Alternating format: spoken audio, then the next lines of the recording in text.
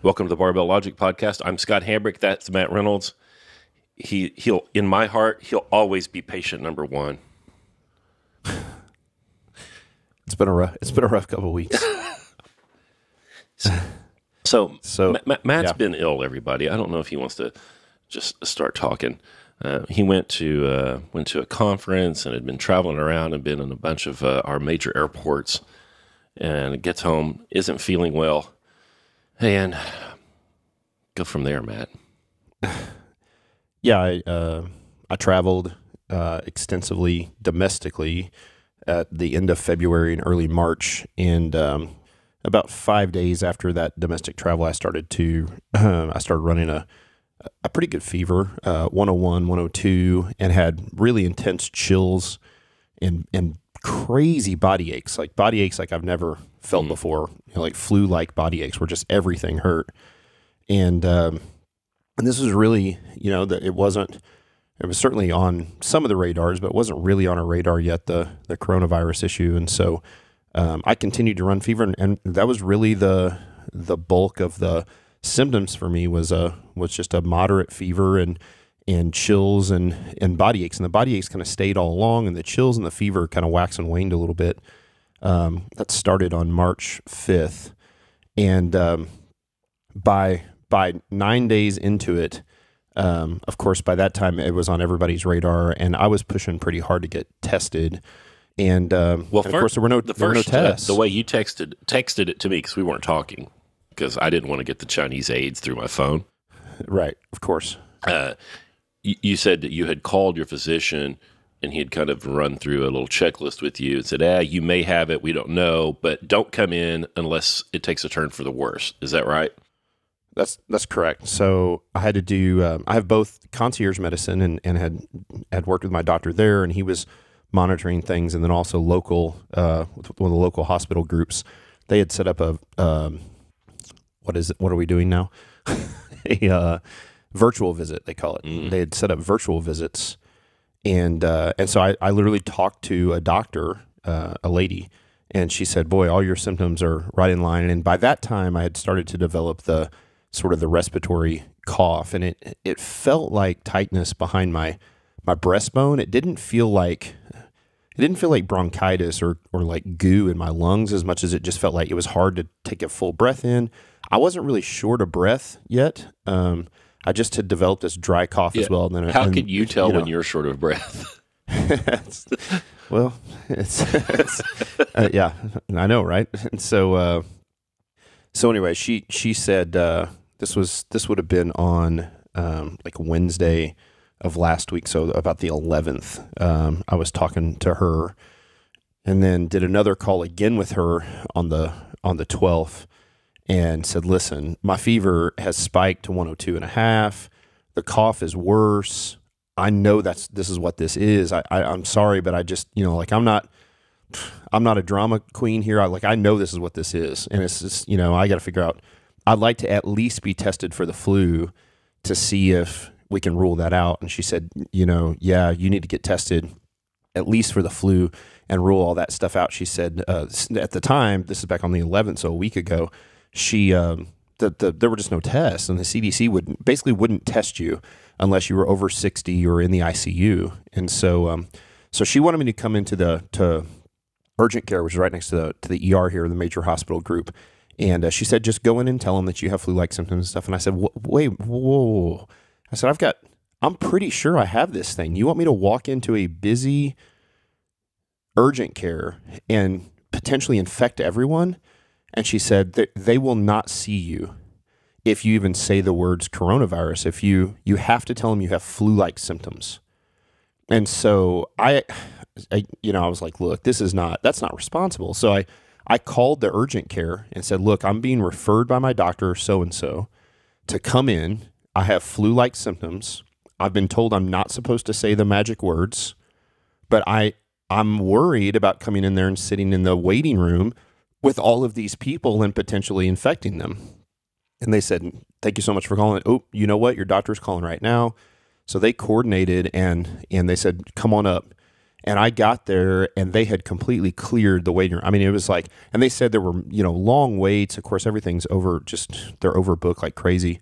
So I got there, and I mean, that waiting room, there was not a soul in there. I walked in, they knew it was me. They stuck a mask on my face, and they took me back to a private room. And that started they started the testing. They poked and prodded me and did the flu test, which comes back pretty quick, and it came back negative. They tested me for every possible disease that wasn't COVID-19, and they all came back negative. They tested me for sepsis. I mean, all sorts of random stuff to hope that something came up positive. And late that night, that would have been a Thursday or Friday night, the doctor came in, a lady, and said, normally this is good news, but she said, you tested negative for everything. For flu and everything. So she said, we're going to have to do the COVID-19 test. And she goes, I'm pretty sure that's what it is. And so for those of you guys that don't know, I'm sure some of our listeners have been tested at this point. It is not a pleasant test. It is basically like a long pipe cleaner, but not like a soft pipe cleaner, like a metal or plastic hard pipe cleaner. And they stick one of those pipe cleaners down the back of your throat and swab the back of your throat till you gag. And I mean, for a while, and that's the best part. Then they take another one of these same swabs, these long, like maybe 6 to 8 inch swabs, and stick it down each nostril until it chokes you in the back of your throat. It's bizarre, and they're twisting it the whole time. And so they do this test, and they break off the stick, and they put it in the little vial, and they get ready to send it off. Well, I thought that was a done deal, and they were going to get tested. Well, then they went into about 24 hours of fighting with the CDC to even get the thing tested. And they were like, look, this guy has tested negative. The hospital was great. They treated me great. But they said that our patient is negative for everything. He shows all of the symptoms.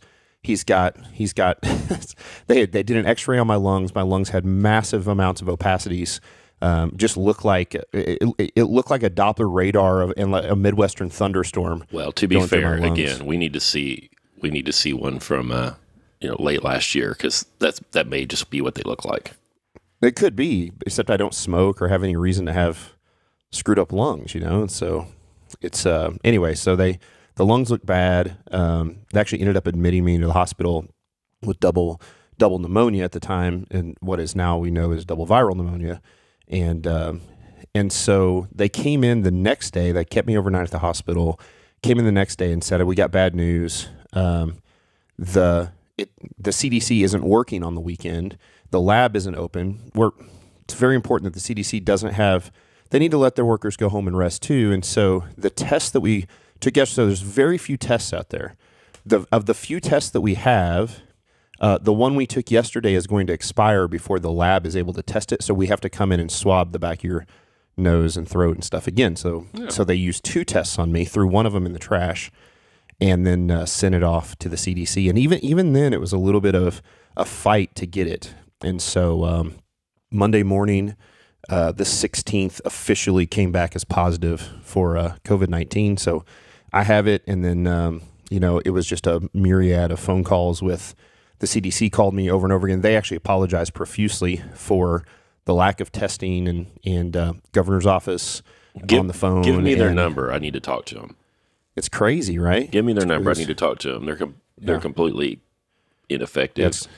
Well, and the crazy thing is that, now, even when this thing comes out tomorrow on Thursday, the testing has ramped up dramatically finally just in the last few days, which means, and the test, so of course, when I tested positive, I talked to the CDC a bunch. Who all did I infect? And of course, I'm going to be okay. The pneumonia has been difficult to say the least. They ended up sending me home after a couple of days in the hospital, doped up on antibiotics, and both gave me tons of IV antibiotics and oral antibiotics at home. Of course, then they tested my wife and kids, and on Monday they set up a drive-through test, and they came in but it's a slow test, so I didn't realize there's several different types of these coronavirus tests. Because of my symptoms, because I was admitted in the hospital, they gave me the fast test, so I got the results back in like 24 hours. But for my wife and kids, it's a 3 to 4 day process, so we haven't heard back yet. Now they don't show any symptoms, so I think they're okay. My concern is I exposed a lot of people at my church. I didn't I didn't feel very good. I didn't think it was coronavirus at all, obviously. But I sort of kept my distance that day and didn't shake people's hands and didn't go get coffee or bagels or anything like that. And so I trained Sybil once during that period. I'm concerned for her, obviously, and just my family in general. And so it's been a difficult 2 weeks. It's not the worst sickness I've ever had in my life, but I tell you what, man, 14 days is a long time to have a fever, and I've never had pneumonia, and so now the shortness of breath is pretty intense. Just walking up the stairs, and of course I'm in isolation. This is the first. I mean, I haven't been downstairs. I'm downstairs to record this now, but I'm in isolation in the guest room, away from my family. Can't really see them, and have my laptop in the guest room, and they just, it's like I'm a prisoner. They come and open up the door and they slide the food into me. Good. And yeah, it's as it should be. And so that's what it is. So I'm sure there's going to be people who are concerned. I'm okay. I'm fine. I'm young and healthy and strong. This is why we train, right, for these sorts of things. Well, you're not young. It doesn't mean that, well, I'm young-ish. I'm not 60. I'm not 84. I'm not Sybil. That's for not sure. 84. And so, yeah, I'll be okay. I was never really concerned that I wasn't going to be able to beat this. It was more about once I knew that I had it, kind of going through the shame and embarrassment of who have I potentially put at risk, before I had any idea that this is what I had. And so, so that's it, man. I think looking back, I think we're going to have a lot of people get it. And I may be lucky that I got it so early. They assigned a nurse in each shift at the hospital just to me. They wouldn't let the nurse deal with anybody else. And of course, everybody in the hospital were like in full hazmat suits. It felt like E.T. Remember E.T. when growing up? And it was like, I was like E.T. and there's all these people, in like yellow suits and face masks. And I mean, literally covered head to toe and looking at me and poking me and prodding me. And, but I got really good service and was taken care of at the hospital. But my worry is in another few weeks, there's going to not be enough hospital beds. There's a hospital bed for me, and there were people that could take care of me because I was so early. So got to watch yourself out there. Matt Reynolds, patient number. What you're like? Right after you told me you had it, I heard on the news like Missouri has 2 patients. Like I know half of those guys. Yeah. I was officially number 3. Oh, number 3. And yeah, and it was weird. They did a bunch of press conferences on me. Of course, like the health department here did a press conference about me, and the governor talked about me on his press conference, and they had a city council meeting about me, and of course, all those were you could watch them, and so it's super weird. You should have gone to that city council meeting. It's bizarre, and then of course, it's lucky that it happens to me because I've done this long enough and been in the public eye long enough that I just don't care about trolls, but. It is amazing the comments that people leave, like on the local NBC affiliate about, who is this person and how could they infect everyone and is this even a real human or is this a conspiracy theory and no one actually has it, and it's and you just have to scan over them, but it's all right. So there you go. Matt Reynolds, owner of Barbell Logic, has Chinese AIDS victim. Early Wuhan virus for me. So, yeah, I'm okay. I feel like I turned a corner the last 48 hours or so for the better. The pneumonia is definitely still is the worst part. The fever's down around 99, so it's low now. It's but 99 is actually kind of high for me. I'm one of those guys that, in spite of being a radiating ball of heat all the time, when I take my temperature, it tends to be. I'm one of those guys that's like 97.5. Right. And so 99 feels like temperature. It feels like a fever. But it doesn't feel. When I went into the hospital and checked in the other day, I was at 102.8, and that's hot. That's for me. That's uncomfortable. And so, yeah, man. So we're just trying to hunker down, do the best we can.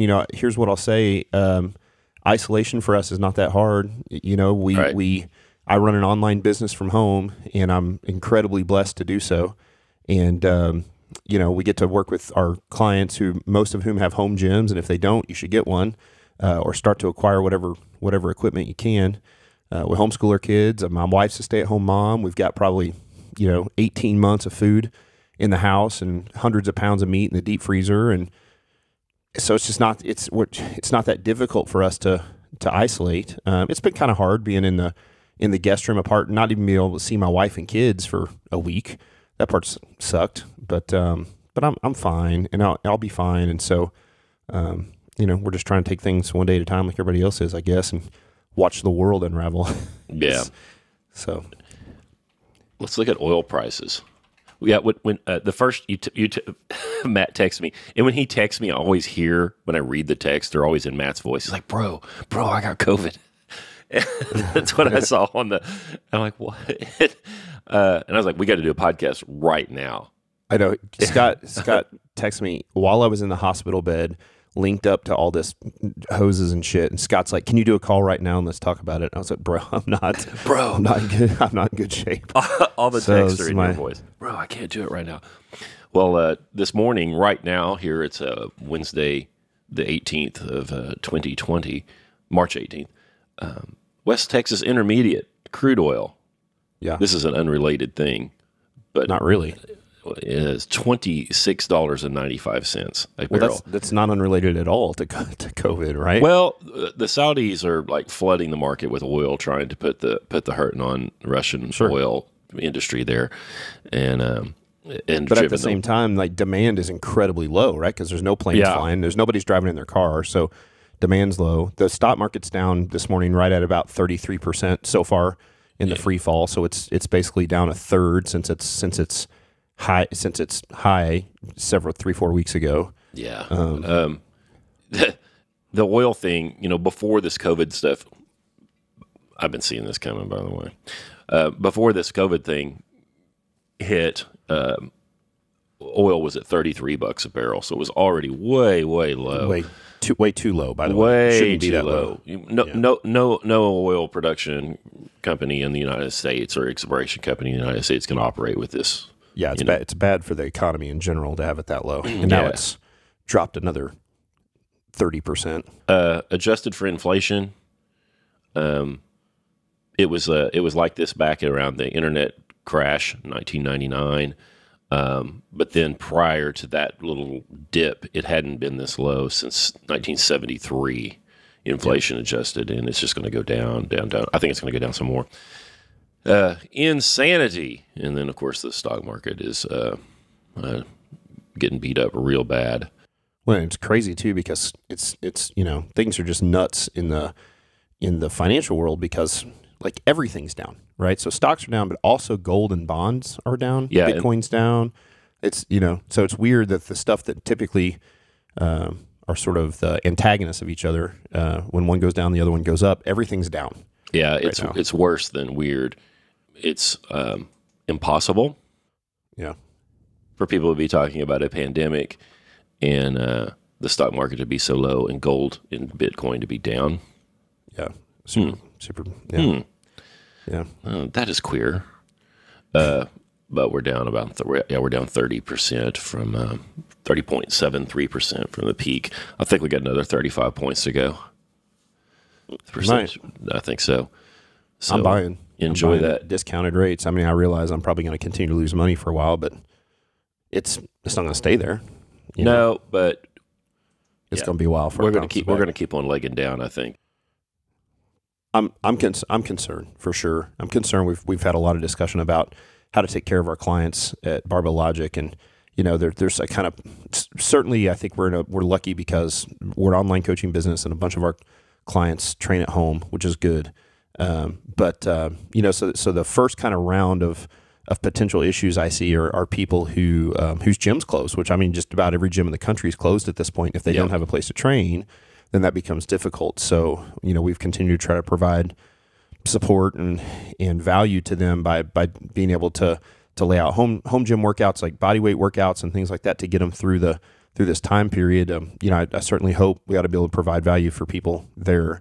And that worries me less, I think, than the massive influx of what is going to be tremendous amounts of layoffs. I mean, there's no. No, yeah. I don't know if Springfield's on lockdown. So as of last night, every restaurant in town is closed. Everywhere's closed. That's mandated. So you've got all these people who, I mean, you and I have talked about it many times, who they're so bad with money. They live paycheck to paycheck and really even day to day.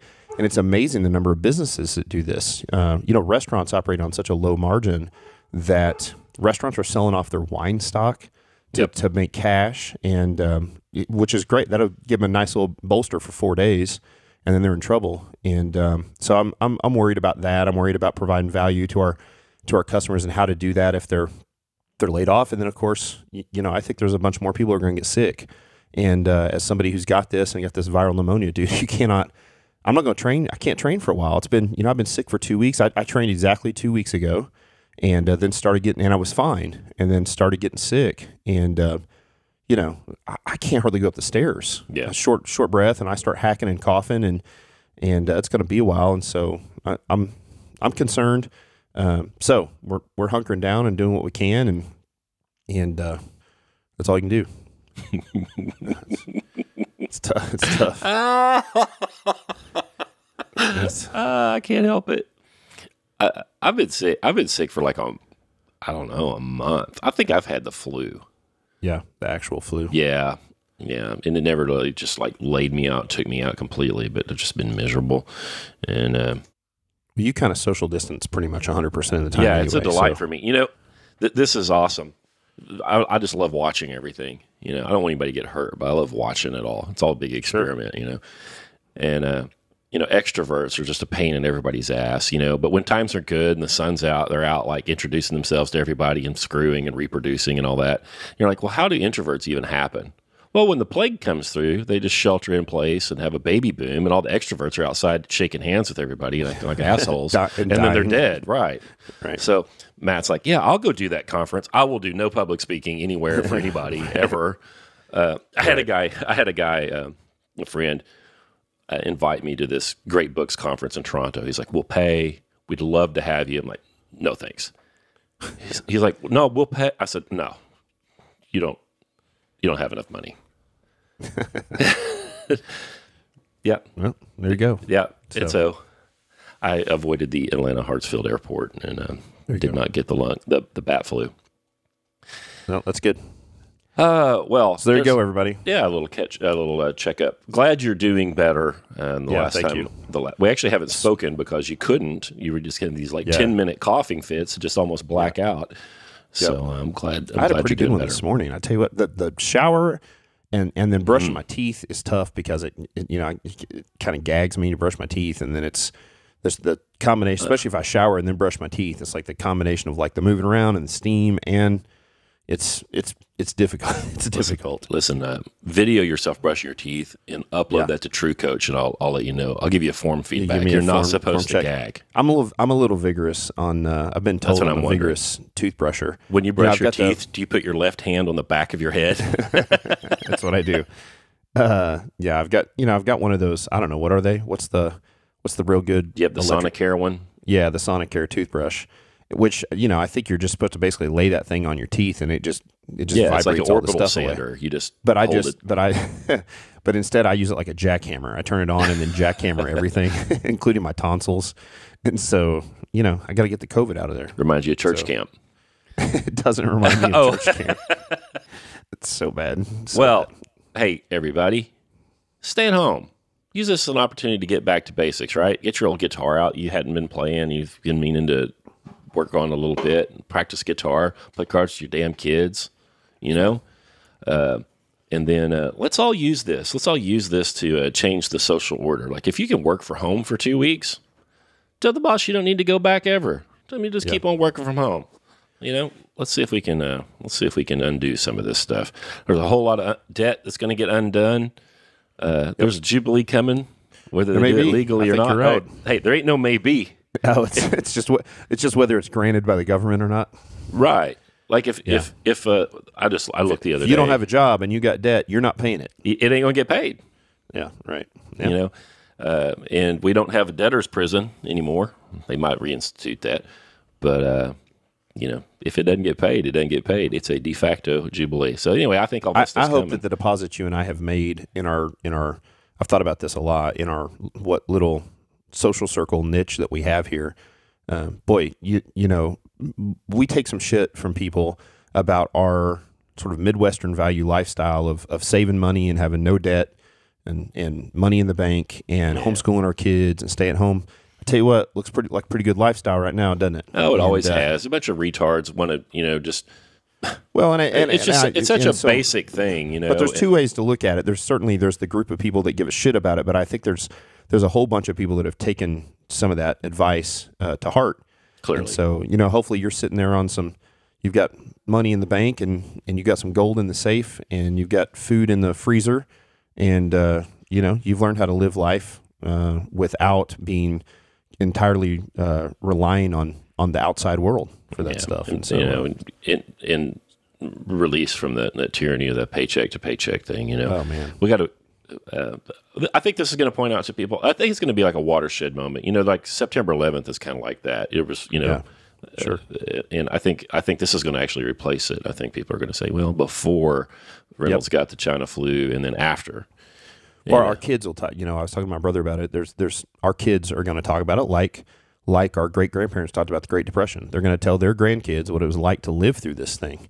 I really believe that. I mean, this is a major event, and it's not going to be over anytime soon.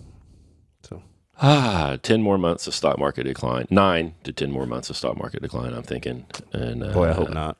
So, I hope you're wrong. I realize you're probably right, but I hope you're wrong. Yeah, I hope actually, I don't hope I'm wrong. I don't care. It needs to go where it's going. Sure.